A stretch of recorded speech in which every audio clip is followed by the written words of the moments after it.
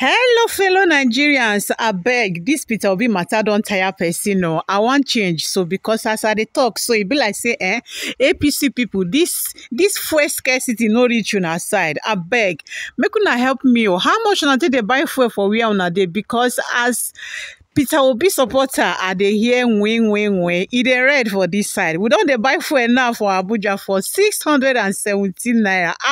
Hey.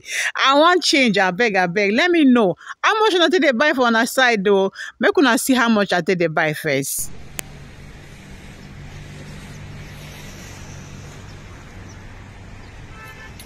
Okay, I beg, if una know so na dey buy am for 100 and something naira, but make una let me know because this matter e don dey shele too much.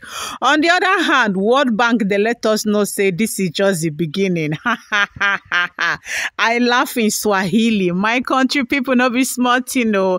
They say the poverty had just started, the hunger had just started. The removing of fuel subsidy without a plan B is not a piece of cake. Jagaban is jagabaring everybody for Nigeria. Make una hear from Arise News. Make them tell na wetin World Bank talk. The World Bank has already said that the removal of subsidy in the first instance led to about 5 million more Nigerians being subjected to higher poverty incidences, and this would worsen that situation. Okay, make una just dey there dey play. Una dey play.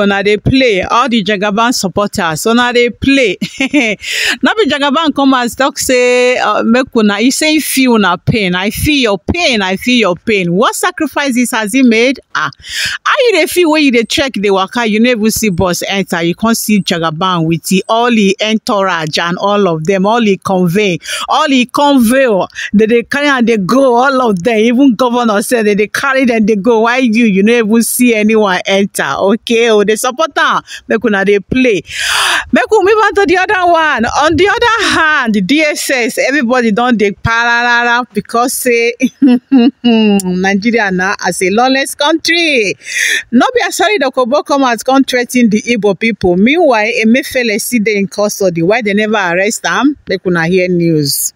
60 human rights lawyers stormed the High Court in Abuja to call for the arrest of the Director General of the State Security Service, Yusuf Bichi, over alleged violation of multiple judgments and orders of court directing the release of suspended CBN Governor Godwin Emefiele from custody.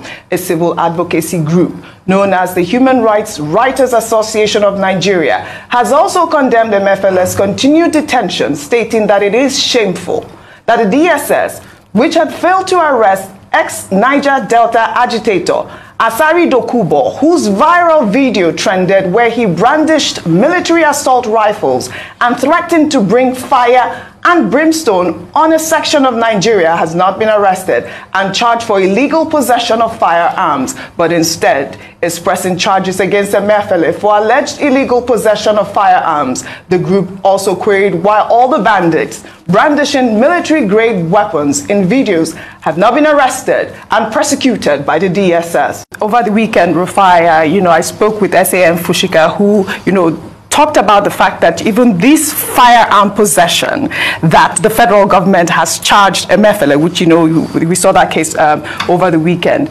is a fine of about 20,000 naira. I mean, this is the charge that they have against Emefiele. But I think the main bone of contention for me, Rufai, is this brandishing of assault a rifle. You see the group calling, Emefiele's arrest as, a shame. In fact, it's almost making a mockery of the whole system at this point. No, but Audrey, even a blind man knows that this is vendetta against Emefiele.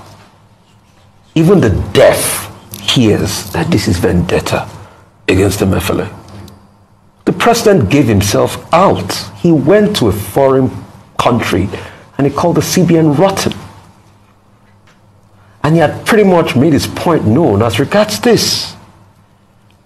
We all know the speech of Wagbe Naira Pamo and all of that.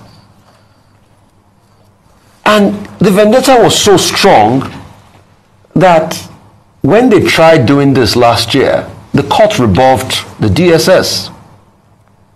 But once President Tinubu was sworn in and they got their chance, we all remember the calisthenics that happened how they use a private jet to go carry Emefiele from Lagos, bundled him and all of that with our own taxpayers' money, only for us to see the charge sheets. But they've kept him there for a long month. They've ransacked his homes. Allegedly, I heard it was about 300,000 naira. Yeah, so they've ransacked his homes. I mean, if they found something incriminating, they should be able to put it on the charge sheet after a month. But you see, I said something earlier on, and I think I need to break it down.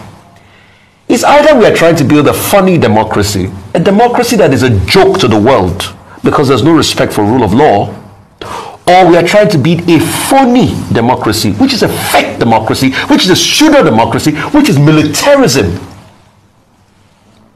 And that's why you see that they are making arguments they are not valid. Look at the non-state actor brandishing a weapon. Exactly, that's the point. Right there, look at the non-state actor brandishing a weapon. Yes. And should anybody, and the DSS have not been able to do anything. But why would you blame him? Because this non-state actor also goes ahead to claim that he's so important that the president invited him. So when the president invited non-state actors, and right there at the villa, he came to take a swipe at the military of this country, and nothing has been done to him. So when I said earlier on that some people are bigger than the law in this country, I have been proven right. He took a swipe at the military, a very respectable institution, but there were no consequences. Brandishing a gun on live video, there was, I think somebody even wrote a petition as regards this. Nothing. Right. So we see how our country is playing out. And I ask again, do we want a funny democracy? Because all of this, the world is looking at us and laughing. This is the Nigeria that wants to be the giant of Africa. Or a phony democracy. And when I mean a phony democracy, a democracy that it's only in name, but the cardinal point of a democracy, which is the respect for the rule of law and the fact that the leaders can restrain themselves from their own personal interest, is no longer the order of the day. So I submit to Nigerians this morning, what kind of democracy do we want?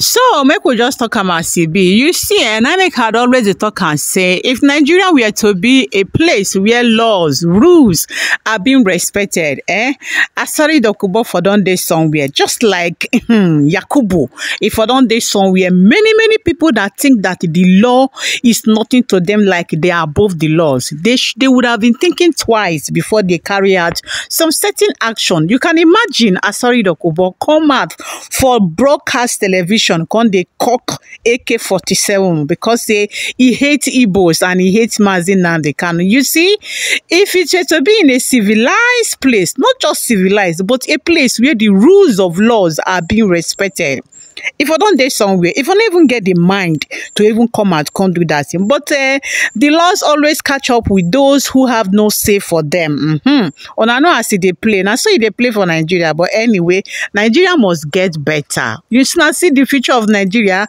That tomorrow Nigeria, it must come. I beg, make una share this video for me. Thank you so much for watching. I'm going to see you now for my next upload.